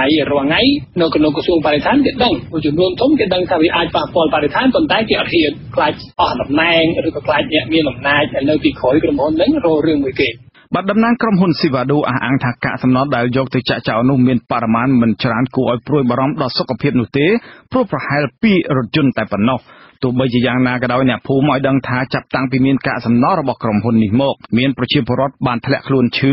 ហើយប្រជាពលរដ្ឋនៅសង្កាត់ផ្សារកណ្ដាលក៏គ្រោងនាំគ្នាតវ៉ាដើម្បីឲ្យអាជ្ញាធរពាក់ព័ន្ធបញ្ឈប់ឲ្យក្រុមហ៊ុនមួយនេះចាក់កាកសំណល់ពាសវាលពាសកាលទៀតនិងស្នើឲ្យសម្អាតបរិស្ថាននៅទីនោះឲ្យបានស្អាតដូចដើមវិញដើម្បីកុំឲ្យប៉ះពាល់ដល់សុខភាពរបស់អ្នកធ្វើដំណើរឆ្លងកាត់និងពលរដ្ឋដែលដាំដុះផលដំណាំនៅតំបន់នោះលោកអ្នកនាងជាទីមេត្រីលោកអ្នកនាងកំពុងស្ដាប់ការផ្សាយរបស់វិទ្យុអាស៊ីសេរីពីរដ្ឋធានី Washington សហរដ្ឋអាមេរិកក្រុមអ្នកខ្លំមើលប្រមានថារបបថ្មីនេះនឹងប្រឈមបញ្ហាជាច្រើនសង្រាប់មិនអស់ទោះជាលោកហ៊ុនសែនប្រកាសបដិញ្ញាចិត្តពីការខំប្រឹងប្រែងដឹកនាំប្រទេសឲ្យល្អយ៉ាងណាក្តីបាទលោកអ្នកនាងនឹងបានស្ដាប់សេចក្តីរាយការណ៍អំពីរឿងនេះនៅក្រៅការផ្សាយព័ត៌មាននាពេលបន្តិចទៀតនេះបាទសូមអរគុណបាទលោកអ្នកនាងជាទីមេត្រីដើមឈើផលិតជាប់ទឹកដែលជាឆ្នាំងបាយរបស់ពលរដ្ឋមួយចំនួននៅឃុំកំពង់ចាមស្រុកសម្បុកខេត្តក្រចេះបានទទួលរងនឹងការកាប់បំផ្លាញធ្វើអាជីវកម្មទ្រង់ទ្រាយធំអស់ជិត 1000 ដើមជាថ្មីទៀតពលរដ្ឋជាម្ចាស់ដើមច្បាស់បានកំណត់អត្តសញ្ញាណជនល្មើសមួយចំនួននៅមូលដ្ឋាននិងផ្ដល់ព័ត៌មានទៅឲ្យឆ្មាំអភិរក្សរបស់ក្រសួងបរិស្ថាននិងអាជ្ញាធរតែគ្មានប្រសិទ្ធភាពលោកវ៉ែនសុមេតរាយការណ៍ព័ត៌មាននេះដើមច្បាស់មិនទាន់គ្រប់អាយុដុតយកជាប់ទឹកមានមុខកាត់ចាប់ពី3ទឹកឡើងទៅនិងដើមច្បាស់ដែលអ្នកភូមិប្រមូលផលបានជាង20ឆ្នាំមកហើយនោះបានទទួលរងការកាប់បំផ្លាញធ្វើអាជីវកម្មរឹតតែខ្លាំងឡើងនៅចំណុចអូជាំក្នុងដែនចម្រុកសត្វព្រៃឡង់ដោយគ្មានការទប់ស្កាត់ពលរដ្ឋរស់នៅភូមិអាចេនឃុំកំពង់ចាមស្រុកសម្បូរខេត្តក្រចេះថ្លែងមិនហ៊ានបញ្ចេញឈ្មោះព្រោះបារម្ភពីសុវត្ថិភាពឲ្យដឹងនៅថ្ងៃទី11សីហាថាមានមនុស្សជាច្រើនក្រុមប្រដាប់ដោយម៉ាស៊ីនអាឈើស្វ័យប្រវត្តិជិត20គ្រឿងបានរំលំដើមច្បាស់របស់ពួកគាត់អស់ជិត 1000 ដើមនៅរយៈពេល3សប្តាហ៍ចុងក្រោយនេះលោកថាអ្នកភូមិដែលបានទៅដល់ទីតាំងនោះប្រទះឃើញគល់ច្បាស់ធំរាប់រយដើមនិងជំរាកឈើច្បាស់ដែលជនល្មើសបានជ្រៀករួចដឹកតាមគោយន្តចេញក្រៅលោកបន្ថែមថាគ្រួសារលោកបានបាត់បង់ដើមច្បាស់ជាង100ដើមជាថ្មីទៀត រួចបានផ្ដល់ដំណឹងទៅមន្ត្រីបរិស្ថានប្រចាំការនៅតំបន់នោះតែគ្មានលទ្ធផលលោកថាឈ្មួញខ្លះជាមន្ត្រីយោធាចាំទទួលទិញដើមច្បោះក្នុងតម្លៃខ្ពស់រួចដឹកតាមរថយន្តយីឌុបទៅក្រៅទំនងទៅលក់នៅប្រទេសវៀតណាមលោកបន្តថាជនល្មើសខ្លះបានសារភាពថាពួកគេបានចូលអាឈើបានលុះត្រាបង់ប្រាក់ឲ្យមន្ត្រីបរិស្ថានក្នុងម៉ាស៊ីនមួយគ្រឿង $20,000 ឬ$50ជាថ្នូរក្នុងការមិនអនុវត្តច្បាប់ជនល្មើសកាប់ច្បាស់ចូលជាបរិបទអស់លីងម្ដងអូចំឥឡូវហ្នឹងកំពុងតែអស់ហ្នឹងហើយមិនសិនចាំ20គ្រឿងទៅលួចកាប់ខ្ញុំខាងលើហ្នឹងបាទកាប់ខាងលើទាំងក្រោមចៅហ្នឹងមកចោលប្រហែលហតាកាប់លងវាលរយហ្នឹងអូយើងបាក់ឋានខ្ញុំតឹងទ្រូងរយហ្នឹងដែលឃើញទេទៅគាត់ថាទេទៅមេក៏មុនគាត់ថាឲ្យនាំកូនចៅគាត់ទៅមើលទៅគាត់មិនស្គាល់ព្រៃទេខ្ញុំក៏គិតថាធ្វើបាក់ឋានអត់ស្គាល់ព្រៃនឹងធ្វើទៅអីទេលទ្ធផលអីសោះអត់មានប្រសិទ្ធភាពទេនិយាយកលែងឆាញ់អញ្ចឹងខ្ញុំឈប់ពឹងបដិបរោះដដែលបន្ថែមថាប្រសិនបើមន្ត្រីបរិស្ថាននិងសមត្ថកិច្ចមានឆន្ទៈអភិរក្សព្រៃឈើពួកគេច្បាស់ជាអាចបង្ក្រាបសកម្មភាពបំផ្លាញព្រៃឈើនេះបានព្រោះមេខ្លោងកាប់ដាំច្បោះជិត10នាក់នៅមូលដ្ឋានក្នុងនោះមានមន្ត្រីយោធាផងអ្នកភូមិបានកំណត់អត្តសញ្ញាណអស់ហើយនិងបានស្នើឲ្យមន្ត្រីជំនាញអនុវត្តច្បាប់តែមន្ត្រីពាក់ព័ន្ធទាំងនោះនៅតែស្ទាក់ស្ទើរលោកថាឈើមូលធំរួមមានផ្ចិតបេងសុក្រំនិងកគីជាដើមក្នុងតំបន់ព្រៃឡង់ត្រូវគេកាប់អស់ទាំងស្រុងហើយមកទល់ពេលនេះនៅសល់តែដើមឈើផលិតជ័រទឹកតិចតួចដែលជាដង្ហើមសេដ្ឋកិច្ចរបស់ពលរដ្ឋនៅតំបន់នោះកំពុងប្រឈមនឹងការវិនិច្ឆ័យហើយទៀតតងមកមុនពីប្រហែលឆ្នាំមុន10ឆ្នាំមុនវាកាប់ដែរព្រោះណាថាតែម្ដងវាមិនកាប់ដូចដល់ឥឡូវវាបេងក្នុងនឹងនួនអីទៅសក្រមវាកាប់អស់វានៅតែជាទៀលច្បាស់ចូលហ្នឹងបោះពីបរិវត្តហ្នឹងវាលៀងអាហ្នឹងហើយចុងក្រោយនេះកំពុងតែប្រជែងបន្ទងគ្នាជាមួយអាម្ចាស់ច្បាស់អាខ្លះទៅលោមទិញទៅម្ដង 20,000 30,000 ចឹងទៅគេលក់ទៅអាស៊ីសេរីបានព្យាយាមតាក់ទងប្រធានមន្ត្រីបរិស្ថានខេត្តក្រចេះលោកដួងឆាយសវុតតែទូរស័ព្ទហៅចូលច្រើនដងគ្មានអ្នកទទួលរីឯអ្នកនាំពាក្យក្រសួងបរិស្ថានលោកសៅសុភិបក៏មិនអាចតាក់ទងបានដែរនៅថ្ងៃទី11សីហាអ្នកភូមិថាតំបន់ព្រៃឡង់នៅចំណុចអូជាំជាជង្រុកដើមឈើផលិតជ័រទឹករាប់ម៉ឺនដើមដែលនៅសេសសល់ច្រើនជាងគេនិងជាជម្រកសត្វស្វាព្រៃច្រើនប្រភេទរស់នៅចំណុចអូជាំក៏ជាជម្រកសត្វកន្ធាយកន្ទុយកង្កែបដែលជាប្រភេទសត្វកម្រជិតផុតពូជរស់នៅតែបើដើមច្បាស់វិនិច្ឆ័យហើយមែននោះសត្វកម្រទាំងនោះនឹងផុតពូជដែរក្រុមស្នូលសហគមន៍ការពារព្រៃឡង់ខេត្តក្រចេះថ្លែងសុំលាក់អត្តសញ្ញាណកត់សម្គាល់ថាពាក្យបណ្ដឹងរបស់អ្នកភូមិរាប់មិនអស់ប្តឹងឲ្យអាជ្ញាធរនិងមន្ត្រីបរិស្ថានការពារដើមច្បាស់របស់ខ្លួនតែគ្មានប្រសិទ្ធភាពនោះទេធ្វើឲ្យអ្នកភូមិអស់ជំនឿលោកថាមន្ត្រីអនុវត្តច្បាប់ព្រៃឈើសុទ្ធសឹងតែនៅក្រោមបញ្ជាមន្ត្រីគណៈបកកណ្ដាលអំណាចនៅគ្រាដែលពួកគេអនុវត្តច្បាប់ខ្លាំងត្រូវមន្ត្រីបកស្ដីបន្ទោសថាប៉ះពាល់ដល់កិត្តិយសគណៈបកប្រជាជនកម្ពុជាលោកគ្មានជំនឿបន្តិចសោះថាអាជ្ញាធរដោះស្រាយរឿងនេះជូនពលរដ្ឋព្រោះឥទ្ធិពលអ្នកកាប់ឈើហាក់គ្របដណ្ដប់លើអាជ្ញាធរអនុវត្តច្បាប់ទៅទៀតបានដឹងថាថ្ងៃអំណាចទៅលើអាជ្ញាធរឲ្យយើងធ្វើអីនៅពេលដែលយើងចោះយើងទៅបែកការតែពេលយើងមិនរាយការប្រាប់គេយើងមិនប្រាប់គេអានឹងគេរករឿងយើងទៀតបកទាំងអស់ហើយមន្ត្រីដែលអនុវត្តការងារហ្នឹងគឺសិទ្ធិក្រមមន្ត្រីបកនៅពេលដែលប្រកបអនុវត្តខ្លាំងយ៉ាងទៅប៉ះពាល់កិត្តិយសបកទោះបីតែព្រៃឈើប្រាសាទតាខ្មៅហ្នឹងមករយៈបោះឆ្នោតនេះអត់ហ៊ានឲ្យសហគមន៍ធ្វើអីបងកាប់អីកាប់ទៅសំខាន់ខ្លាចឲ្យពួកនឹងមិនបោះឆ្នោតឲ្យព្រោះថាទប់ស្កាត់ទៅហើយយកបានដែរវិញចឹងសហគមន៍ការពារព្រៃឡង់សង្កេតឃើញថាប្រាក់ចំណូលរបស់ពលរដ្ឋនៅក្បែរតំបន់ព្រៃឡង់បានធ្លាក់ចុះខ្លាំងដោយសារដើមច្បោះរបស់ពួកគេបានបាត់បង់ស្ទើរតែទាំងស្រុងម្យ៉ាងទៀតអាជ្ញាធរតែងតែធ្វើទុកបុកម្នេញលើពលរដ្ឋណាដែលចេញមុខឈឺឆ្អាលរឿងបទល្មើសព្រៃឈើអ្នកភូមិចាត់ទុកឆ្នាំ2018ទើបតែបោះឆ្នោតរួចនៅអាណត្តិទី6នេះជាវិនិស្សកម្មដើមឈើផលិតជ័រទឹកនៅក្នុងដែនជម្រកសត្វព្រៃឡង់ទ្រង់ទ្រាយធំកន្លងទៅពលរដ្ឋនៅឃុំកំពង់ចាមធ្លាប់ដាក់ពាក្យប្តឹងឈ្មួញឈើនិងក្រុមហ៊ុនស៊ីបាយអូតិចជាច្រើនសារមកហើយពីបទកាប់បំផ្លាញដើមឈើផលិតជ័រទឹកតែរហូតមកទល់ពេលនេះមានពលរដ្ឋមិនដល់10គ្រួសារទេដែលទទួលបានសំណងតិចតួចជំនួសពីការបាត់បង់ដើមច្បោះរបស់ខ្លួនដែលធ្លាប់ទទួលផលពីការដុតយកជ័រទឹកនេះខ្ញុំបាទវ៉ែនសុមេតអាស៊ីសេរីពីរដ្ឋធានី Washington លោកអ្នកនាងទើបបានស្ដាប់ព័ត៌មានប្រចាំថ្ងៃរបស់វិទ្យុអាស៊ីសេរីដែលផ្សាយចេញពីរដ្ឋធានី Washington សហរដ្ឋអាមេរិកសូមលោកអ្នកនាងរងចាំស្ដាប់សេចក្តីរាយការណ៍ផ្សេងៗនៃកម្មវិធីផ្សាយរបស់យើងនាពេលបន្តិចទៅនេះ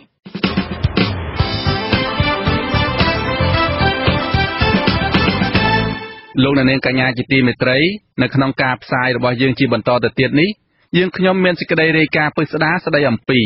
គ្រួសារសកម្មជនបកប្រឆាំងត្អូញត្អែពីបញ្ហាជីវភាពខ្លាំងដោយសារប្តីនៅបន្តជាប់ឃុំអ្នកវិភាគថារបបថ្មីលោកហ៊ុនសែននឹងប្រឈមវិបត្តិសេដ្ឋកិច្ចនិងសង្គមកាន់តែធ្ងន់ធ្ងរហើយនៅចុងកម្មវិធីលោកអ្នកនាងនឹងបានស្ដាប់ព័ត៌មានបញ្ចប់សូមអញ្ជើញលោកអ្នកនាងស្ដាប់ការផ្សាយរបស់យើងខ្ញុំដែលមានជាបន្តទៅទៀតដោយមេត្រី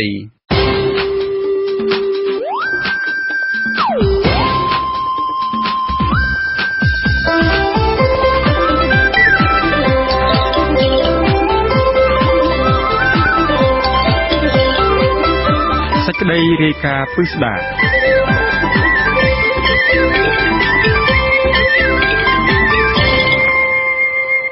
របបថ្មីនឹងបង្កើតក្នុងពេលឆាប់ៗទៅតាមការប្រកាសរបស់លោកហ៊ុនសែននៅចុងខែសីហាឬនៅដើមខែកញ្ញាជាមិនខាន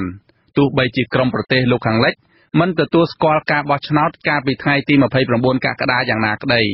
ក៏ប៉ុន្តែអ្នកវិភាគលើកឡើងថារបបថ្មីនេះនឹងប្រឈមបញ្ហាជាច្រើនសឹងតែរាប់មិនអស់ទោះជាលោកហ៊ុនសែនប្រកាសបដិញ្ញាចិត្តពីការខិតខំប្រឹងប្រែងដឹកនាំប្រទេសឲ្យល្អយ៉ាងណាក៏ដោយបាទលោកទីនសាការីយ៉ារាយការណ៍ព័ត៌មាននេះការបង្កើតរបបថ្មីគ្មានអ្វីជាឧបសគ្គឡើយក៏ប៉ុន្តែអ្វីដែលលំបាកនោះថាតើរបបនេះត្រូវធ្វើដោយម្ដេចខ្លះដើម្បីឲ្យមានការទទួលស្គាល់ពីប្រជាពលរដ្ឋនិងពីសហគមន៍អន្តរជាតិដែលជាក្រុមប្រទេសប្រកាន់របបប្រជាធិបតេយ្យនោះអ្នកវិភាគលើកឡើងថារបបថ្មីនឹងប្រឈមបញ្ហាជាច្រើនមិនអាចដោះស្រាយបានឡើយទោះបីជារបបនេះពឹងលើកុម្មុយនីសចិនជាខ្នងបង្អែកយ៉ាងណាក្តីអ្នកវិភាគព្រមានថាបើសិនជារបបថ្មីនេះមិនស្ដារស្ថានភាពឲ្យវិលដូចដើមវិញទេរបបនេះជៀសមិនផុតពីការហុំព័ទ្ធសេដ្ឋកិច្ចនិងវិបត្តិសង្គមកើតមានឡើយទោះបីជារបបនេះប្រើការបង្ក្រាបនិងអាវុធដើម្បីដោះស្រាយបញ្ហាយ៉ាងណាក្តីនិងមិនមានប្រសិទ្ធភាពទៀតឡើយអ្នកជំនាញខាងវិទ្យាសាស្ត្រនយោបាយនិងទំនាក់ទំនងអន្តរជាតិលោកអែមសវណ្ណរាមានប្រសាសន៍ថាវិស័យជាអត្ថប្រយោជន៍ដែលរងផលប៉ះពាល់មុនគេនោះគឺវិស័យវិជ្ជាភ័ណ្ឌកាត់ដេរបញ្ហាផលិតផលវិជ្ជាភ័ណ្ឌដែលមានកម្លាំងពលកម្មធ្វើនេះកម្មការនីប្រហែលជា70,000 នាក់នេះវាអាចប៉ះពាល់ហើយ70,000 នាក់នេះ90%ជាស្ត្រីទៀតនៅក្នុងនោះខ្ញុំគិតថាគាត់មិនវិលត្រឡប់ទៅស្រុកទៀតវិញទេស្រុកកំណើតទេហើយបើវិលទៅ50%ទេហើយបើប្រទេសជិតខាងដូចថៃឬក៏ប្រទេសផ្សេងស្រុកកម្លាំងពលកម្មនេះដូចវាឆ្អែតហើយស្រូបលែងបានហើយខ្ញុំគិតថាចរន្តនេះជាចរន្តសល់នៅក្នុងសង្គមមួយដែលចោទជាបញ្ហាដែលរដ្ឋាភិបាលត្រូវប្រឈមមុខដោះស្រាយនៅថ្ងៃអនាគតប្រសិនបើវាកើតឡើងតកតងទៅនឹងវិស័យកាត់ដេរនេះអ្នកខ្លមើលផ្នែកអភិវឌ្ឍសង្គមលោកបណ្ឌិតមាសនេះមានប្រសាសន៍ថាបញ្ហានឹងកើតឡើងគឺតកតងនឹងការអនុគ្រោះពន្ធពីសហគមន៍អឺរ៉ុបនិងសហរដ្ឋអាមេរិកលោកអះអាងថាសហភាពអឺរ៉ុបនិងអាមេរិកអាចនឹងប្រើវិធានការ3សម្រាប់ការដាក់ទណ្ឌកម្មលើរដ្ឋាភិបាលថ្មីរបស់កម្ពុជាគឺគេអាចលុបចោលទាំងស្រុងព្យួរទាំងស្រុងឬព្យួរផ្នែកណាមួយលើការអនុគ្រោះពន្ធនេះគឺមិនមានការវិលត្រឡប់មកវិញជាប្រកបដីទេគឺនឹងបន្ថែមទៀតអញ្ចឹងណាហ្នឹងការមើលទៅយ៉ាងបើតែសហគមន៍អឺរ៉ុបគេនឹងអាចដាក់នោះបើសិនជាគេដាក់ឲ្យខ្ញុំក៏មិនចង់ឃើញថាព្រោះនេះវាធ្វើឲ្យកម្មកររោងចក្រមានវេទនាធំបាទការលើកឡើងរបស់អ្នកវិភាគនេះនៅស្របពេលលោកហ៊ុនសែនបានសរសេរនៅលើ Facebook របស់លោកកាលពីថ្ងៃទី7សីហាថ្លែងអំណរគុណដល់អ្នកបោះឆ្នោតជូនលោកហើយលោកបដិញ្ញាចិត្តខំប្រឹងប្រែងពីការដឹកនាំរបស់លោកទ្វេដងនៅក្នុងការដឹកនាំរបបថ្មីអាណត្តិទី6នេះលោកហ៊ុនសែនក៏ប្រកាសពីការបង្កើតរបបថ្មីក្រោយកោជបនឹងប្រកាសលទ្ធផលនៅខែសីហានេះបើសិនជាគ្មានអ្វីកើតឡើងទេនោះរដ្ឋាភិបាលខ្ញុំបង្កើតរួចហើយមាននៅក្នុងជីរួចហើយកុំឆ្ងល់ពេកមិនប្រមាថទេអាសត្វហ្នឹងហើយក្បាលម៉ាស៊ីនរដ្ឋសភាក៏បានរៀបចំរួចហើយដែរវាអត់មានស្អីពិបាកទេសម្រាប់ខ្ញុំមកឡើងទីរួចហើយវាអត់មានអីទេព្រឹបធ្វើរួចហើយកម្មវិធីនយោបាយបានរួចរាល់រួចហើយសម្រាប់កម្មវិធីនយោបាយរដ្ឋាភិបាលយុទ្ធសាស្ត្រចតុកោណកំពុងតែជំរុញការរៀបចំយើងមិនប្រើនេះខ្ញុំប្រើពាក្យយុទ្ធសាស្ត្រចតុកោណដំណាក់កាលទី4ព្រោះអាទី3គឺយើងវាមិនតាន់ជោគជ័យទាំងស្រុងទេដូច្នេះកុំអាលដូរទៅយុទ្ធសាស្ត្រអីផ្សេងទៀតគឺយុទ្ធសាស្ត្រចតុកោណសម្រួចមុខព្រួយមួយចំនួនហើយយើងត្រូវបង្កើតរដ្ឋាភិបាលនៅចុងខែសីហាឬដើមខែកញ្ញាតែម្ដងទោះបីជាលោកហ៊ុនសែនសន្យាថានឹងខិតខំប្រឹងប្រែងដឹកនាំប្រទេសឲ្យល្អយ៉ាងនេះក្តីប្រជាអធិការវត្តធម្មរាំងសីនៅទីក្រុងប៉ារីសប្រទេសបារាំងព្រះភិក្ខុរស់បន្ថនមានរដ្ឋាភិការថា ព្រះអង្គគ្មានជំនឿលើការដឹកនាំរបស់ហ៊ុនសែនតទៅទៀតឡើយព្រោះនៅក្រោមការដឹកនាំរបស់លោកជាង30ឆ្នាំមកនេះលោកដឹកនាំប្រទេសគ្មានគុណធម៌ពោពេញដោយអំពើហិង្សាវាយដំប្រជាពលរដ្ឋរងគ្រោះចាប់ចងនិងប្រើអំពើហិង្សាលើព្រះសង្ឃកាប់សម្លាប់ហើយតុលាការក៏គ្មានគុណធម៌កាត់សេចក្តីគ្មានសច្ចធម៌និងយុត្តិធម៌ជាដើមការដឹកនាំរបស់គាត់វាមានលក្ខណៈជាប្រព័ន្ធហ្នឹងគឺសុទ្ធតែអត់មានធម៌ទាំងអស់ឧទាហរណ៍ថាប្រព័ន្ធឯករាជ្យមួយដែលយើងតែងតែនិយាយពីរឿងតុលាការចឹងតើតុលាការហ្នឹងមានធម៌ទេតាមពិតគឺធម៌មិនលំអៀងប៉ុន្តែតុលាការគឺមានធម៌លំអៀងពេញទីលំអៀងព្រោះតែស្រឡាញ់លំអៀងព្រោះតែស្អប់លំអៀងព្រោះតែខ្លាចលំអៀងព្រោះតែសេចក្តីល្ងងរំលោភបំពានអីជាដើមនឹងបានន័យថាការដឹកនាំរបស់គាត់ទាំង3គឺថានីតិបញ្ញត្តិនីតិប្រតិបត្តិនិងអំណាចតុលាការហ្នឹងវាអត់មានធម៌ទាំងអស់បើវាសុទ្ធតែធម៌រំលោភគេណាបើដូចជាវាយទៅវាយសមាជិករដ្ឋសភាមុខមន្ត្រីរដ្ឋសភាណាអាហ្នឹងធម៌អីគឺធម៌រំលោភបំពានធម៌ហិង្សាសត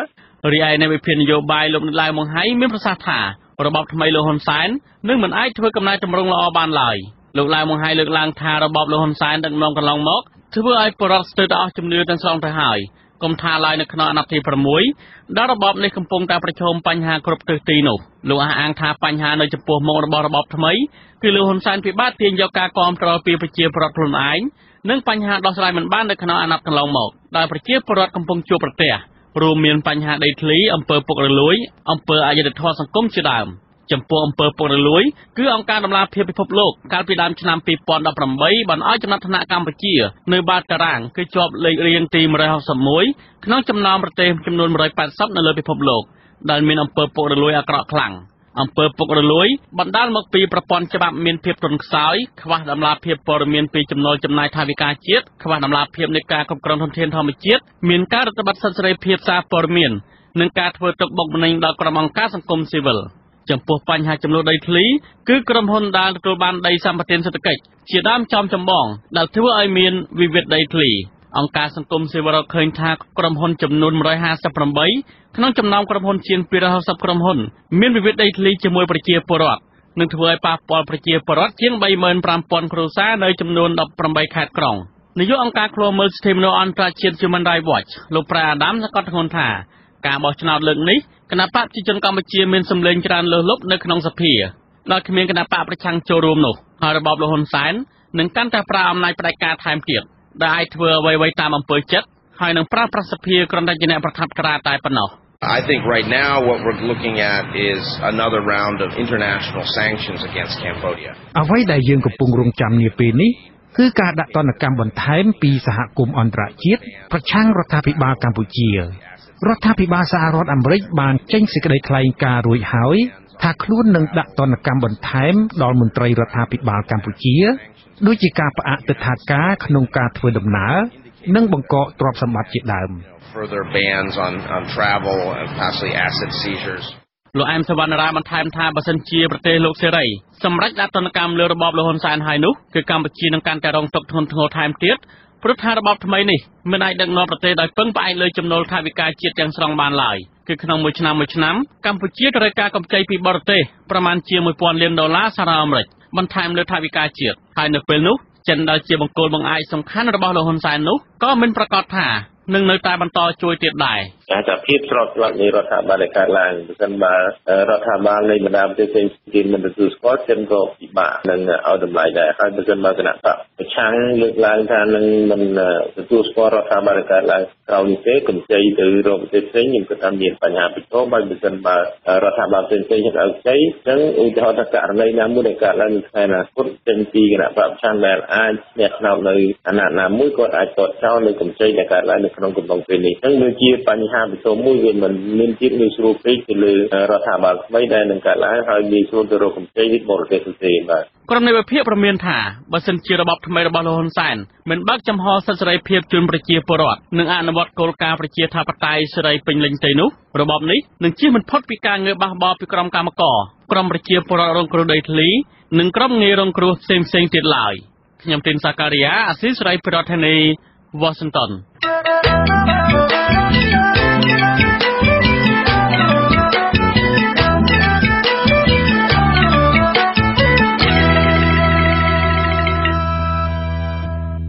លោកអ្នកនាងជាទីមេត្រីគ្រួសាររបស់សកម្មជនគណៈបកប្រឆាំង2រូបក្នុងចំណោមសកម្មជនទាំង11នាក់ ដែលប្តីនិងឪពុករបស់ពួកគេកំពុងជាប់ឃុំនៅពន្ធនាគារកំពុងជួបការលំបាកក្នុងគ្រួសារយ៉ាងខ្លាំងព្រោះខ្វះជំហរដែលធ្លាប់រកប្រាក់ផ្គត់ផ្គង់គ្រួសារម្យ៉ាងទៀតពួកគាត់គ្មានមុខរបរពិតប្រាកដហើយកំពុងមានជំងឺគ្មានប្រាក់ព្យាបាលបាទពីរដ្ឋធានី Washington លោកមួងណារ៉េតរាយការណ៍អំពីព័ត៌មាននេះរយៈពេលជិត4ឆ្នាំនៃការបាត់បង់សេរីភាពរបស់សកម្មជនបកប្រឆាំងទាំង11នាក់តាក់ទងទៅនឹងករណីហិង្សានៅទីលានប្រជាធិបតេយ្យកំពុងតែធ្វើឲ្យប្រពន្ធកូននិងចៅរបស់អ្នកទាំងនោះជួបបញ្ហាជីវភាពនៅក្នុងគ្រួសារភរិយារបស់លោកអុកពេជ្រសំណាងលោកស្រីទិតនរិនដែលកំពុងតែចិញ្ចឹមចៅនៅក្នុងបន្ទុកគ្រួសារបានរៀបរាប់ថាកូនរបស់លោកស្រីបានធ្វើចំណាក់ស្រុកទៅធ្វើជាពលករនៅឯប្រទេសថៃដូច្នេះលោកស្រីត្រូវរ៉ាប់រងចិញ្ចឹមចៅនឹងប្តីដែលកំពុងជាប់ឃុំលោកស្រីឲ្យដឹងទៀតថាការពីស្វាមីលោកស្រីគឺលោកអុកពេជ្រសំណាងមិនទាន់ជាប់ឃុំលោកជាបង្គោលនៅក្នុងគ្រួសារក៏ប៉ុន្តែចាប់តាំងពីស្វាមីជាប់ឃុំជីវភាពគ្រួសារធ្លាក់ចុះដុនដាបខ្លាំងពីមួយឆ្នាំទៅមួយឆ្នាំសប្តាហ៍កំពុងតែជួបការលំបាកមើលចៅដល់តែ3ឪពុកម្ដាយទៅធ្វើកម្មករនៅប្រទេសថៃអស់ហើយខ្ញុំនៅក្នុងបន្ទប់ខ្ញុំមានចៅទៅ3ទូចហើយឪពុកលោកតានៅជាប់ពន្ធនាគារព្រៃសរលោកស្រីទិតណារិនសប្តាហ៍ថ្ងៃរស់នៅផ្ទះជាន់ទី4នៃសង្កាត់ផ្សារកណ្ដាលរាជធានីភ្នំពេញលោកស្រីគ្មានមុខរបរពិតប្រាកដនោះទេលោកស្រីចិញ្ចឹមចៅ3នាក់ដោយពឹងផ្អែកទៅលើប្រាក់ដែលកូនផ្ញើមកឲ្យដែលបានមកពីការលក់កម្លាំងនៅប្រទេសថៃក្រៅពីចាប់ចែងចិញ្ចឹមចៅលោកស្រីត្រូវបែងចែកថវិកាខ្លះដើម្បីយកទៅសួរសុខទុក្ខប្តីជាប្រចាំនៅឯពន្ធនាគារថែមទៀតផងបាក់ខ្លាំងណាស់ទីតលហើយទាំងលំបាកទាំងរងគ្រោះសំបីតែផ្ទះសប្តាហ៍ភ្លៀងមកលេចមុខលេចក្រោយខ្ញុំគ្មានសមត្ថភាពអត់ទៅខ្ញុំទៅម្ដងខ្ញុំរកលុយជំរំទៅបានទៅគាត់តតែកូនផ្ញើពីប្រទេសថៃមកបានលុយទៅគាត់លោកអុកពេជ្រសំណាងជាសកម្មជនគណបកសង្គ្រោះជាតិម្នាក់ក្នុងចំណោមសកម្មជនទាំង11នាក់ដែលត្រូវរបបលោកហ៊ុនសែនចាប់ខ្លួនដាក់ពន្ធនាគារលើសំណុំករណីហិង្សានៅទីលានប្រជាធិបតេយ្យកាលពីឆ្នាំ2014ដំបូងឡើយលោកគ្រាន់តែជាពលរដ្ឋដែលរងគ្រោះដោយសារតែការរំលោភដីធ្លីម្នាក់នៅភ្នំពេញនិងមានមុខរបរជាអ្នករត់ម៉ូតូកង់3ក៏ប៉ុន្តែដោយសារឈឺចាប់នឹងរបបនេះនិងដោយមើលឃើញពីភាពអយុត្តិធម៌នៅក្នុងសង្គមចេះតែមានធ្ងន់ធ្ងរទៅលោកក៏សម្រេចចិត្តចូលរួមគាំទ្រគណបកសង្គ្រោះជាតិលោកត្រូវតុលាការសម្រេចផ្តន្ទាទោសឲ្យជាប់ពន្ធនាគាររយៈពេល7ឆ្នាំគិតមកដល់ពេលនេះលោកបានបាត់បង់សេរីភាពអស់ជិត4ឆ្នាំទៅហើយដោយសារតែត្រូវជាប់មន្ទីរឃុំឃាំងកាលពីថ្ងៃដែលតុលាការក្រុងភ្នំពេញប្រកាសសាលក្រមផ្តន្ទាទោសលោកអុកពេជ្រសំណាងនិងសកម្មជន10នាក់ផ្សេងទៀតគឺចំថ្ងៃដែលកូនប្រុសច្បងរបស់លោកត្រូវទទួលមរណភាពតុលាការគ្រប់ជាន់ថ្នាក់នៃរបបក្រុងភ្នំពេញដែលរងការចាប់ប្រកាន់ថាស្ថិតក្រោមការបង្គាប់បញ្ជាពីលោកហ៊ុនសែនមិនបានកែប្រែបទចោទឬក៏អនុញ្ញាតឲ្យសកម្មជនបកប្រឆាំងឬក៏លោកអុកពេជ្រសំណាងនៅក្រៅឃុំបាននោះទេបើទោះបីជាពួកគាត់ប្តឹងជំទាស់យ៉ាងណាក្តីនៅពេលដែលមានការបើកសវនាការម្ដងភរិយាលោកអុកពេជ្រសំណាងតែងតែស្រែកទ្រហោយំនៅមុខតុលាការព្រោះតែការដែលរបបលោកហ៊ុនសែននៅតែមិនផ្ដល់សេរីភាពដល់អ្នកជាប់ឃុំទាំងនោះឡើយវាមិនដល់ឡើយយកខ្លួនខាងទៀតហើយខ្ញុំមិនធានាថាខ្ញុំមិនជឿផងខ្ញុំមើលចៅតែជាប់គុកកូនបងកូនទូចទៅរកស៊ីនៅប្រទេសថៃទៅស៊ីឈ្នួលគេយកលុយមកចាំឲ្យនៅក្នុងគុកផងចាំកូនខ្ចីផងសកម្មជននិងមន្ត្រីគណបកសង្គ្រោះជាតិទាំង11រូបដែលកំពុងតែជាប់ឃុំនៅពន្ធនាគាររងការចាប់ប្រកាន់ពីបទចូលរួមនឹងដឹកនាំចលនាកុបកម្មញុះញង់នាំឲ្យមានការរើសអើងដែលម្នាក់ត្រូវជាប់ពន្ធនាគារពី7ឆ្នាំទៅ20ឆ្នាំចំណែកឯភរិយាសកម្មជនគណបកសង្គ្រោះជាតិម្នាក់ទៀតដែលស្វាមីកំពុងតែជាប់ឃុំនោះដែរគឺលោកស្រីលេងកល្យានជាភរិយារបស់លោកខិនជំរឿនក៏កំពុងតែជួបបញ្ហាជីវភាពប្រចាំថ្ងៃហើយកូននៅក្នុងបន្ទុកក៏ឈឺទៀតលោកស្រីលេងកល្យានប្រាប់ថាចាប់តាំងពីស្វាមីជាប់ឃុំលោកស្រីបានប្រកបមុខរបរលក់ដូរតិចតួចនៅផ្ទះហើយត្រូវចិញ្ចឹមកូន2នាក់នៅក្នុងបន្ទុកកូនទី1កំពុងរៀនថ្នាក់ទី4ចំណែកឯកូនទី2ពិការជើងមិនអាចទៅណាបាននោះឡើយលោកស្រីត្អូញត្អែថាពេលនេះលោកស្រីស្ទើរតែគ្មានប្រាក់ទៅសួរសុខទុក្ខប្តីនៅឯពន្ធនាគារទេព្រោះពេលធ្វើដំណើរម្ដងត្រូវចំណាយថវិកាអស់ច្រើនចាមើលកូនធ្វើអូទីដំការដែលមើលរៀននៅខែគ្នាបបរនេះហុំបាយហុំការនឹងចិត្តបបរនឹងចាដល់គោឲ្យបាយអូនណៃលុយដល់គោខោតលោមក ស្វាមីរបស់លោកស្រីលេងកល្យានគឺលោកខិនជំរឿនគឺជាសកម្មជនគណៈបកសង្គ្រោះជាតិលោកត្រូវបានតុលាការក្រុងភ្នំពេញកាត់ទោសឲ្យជាប់ពន្ធនាគារចំនួន20ឆ្នាំកាលពីថ្ងៃទី21ខែកក្កដាឆ្នាំ2015ពីបទចូលរួមនឹងដឹកនាំចលនាកុបកម្មដែលបានប្រព្រឹត្តនៅទីលានប្រជាធិបតេយ្យកាលពីថ្ងៃទី15ខែកក្កដាឆ្នាំ2014សាច់ញាតិអ្នកជាប់ឃុំតែងតែបង្ហូរទឹកភ្នែកយំខ្សឹកខ្សួលនៅពេលដែលតុលាការបើកសវនាការបណ្ដឹងសុំនៅក្រៅឃុំម្ដង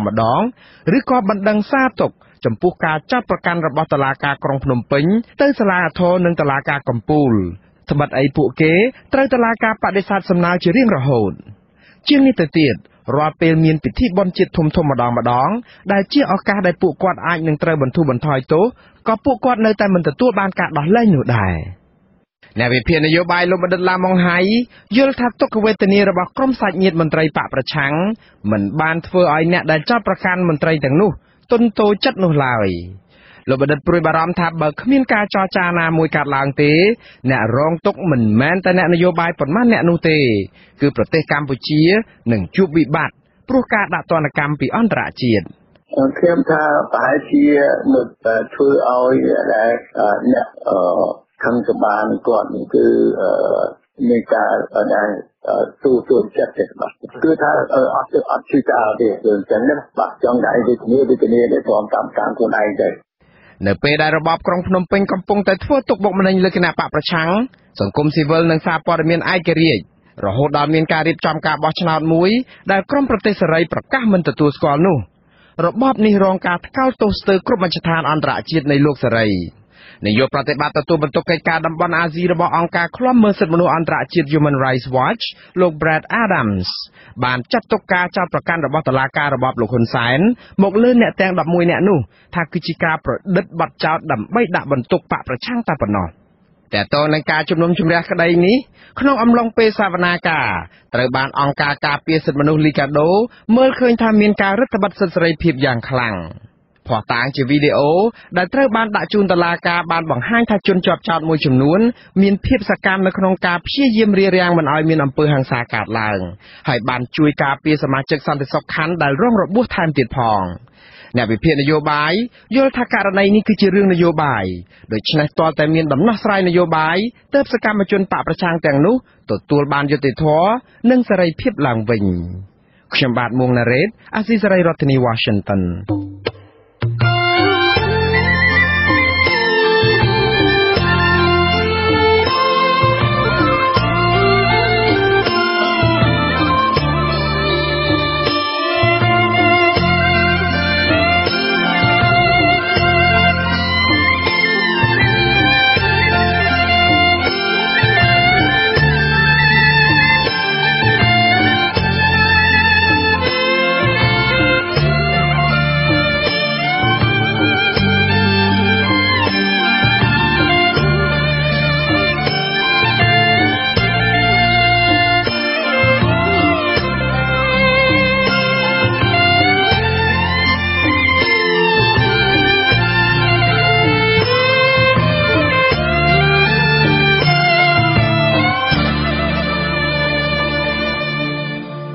ជាបន្តទៅទៀតខ្ញុំបាទតាំងសារដាសូមជូនព័ត៌មានបញ្ចប់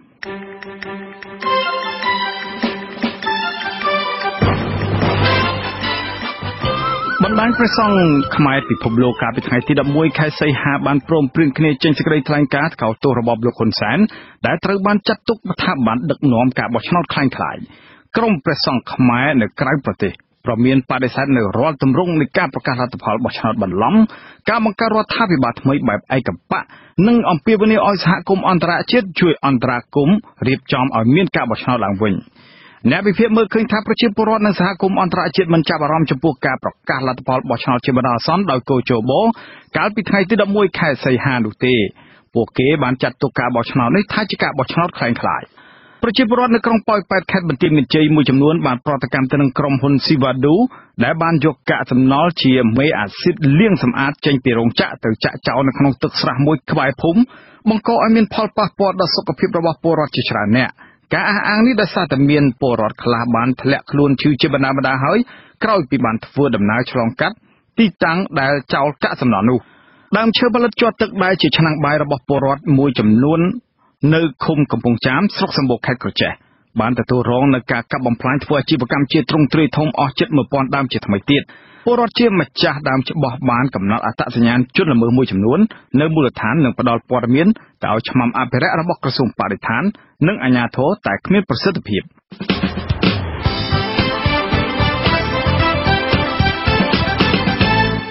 លោកអ្នកនាងកញ្ញានិងប្រិយមិត្តអ្នកស្ដាប់ជាទីមេត្រីកម្មវិធីផ្សាយរយៈពេល1ម៉ោងនៃវិទ្យុអាស៊ីសេរីជាភាសាខ្មែរនៅពេលនេះចាប់តែប៉ុណ្ណេះយើងខ្ញុំសូមជូនពរលោកអ្នកនាងនិងក្រុមគ្រួសារទាំងអស់ឲ្យជួបប្រកបតែនឹងសេចក្តីសុខចម្រើនរុងរឿងកុំបីឃ្លៀងឃ្លាតឡើយខ្ញុំបាទវ៉ែនសុមេតខ្ញុំបាទតាំងសារ៉ាដាព្រមទាំងក្រុមការងារទាំងអស់នៃវិទ្យុអាស៊ីសេរីសូមអរគុណនិងសូមជម្រាបលាបាទសូមជម្រាបលា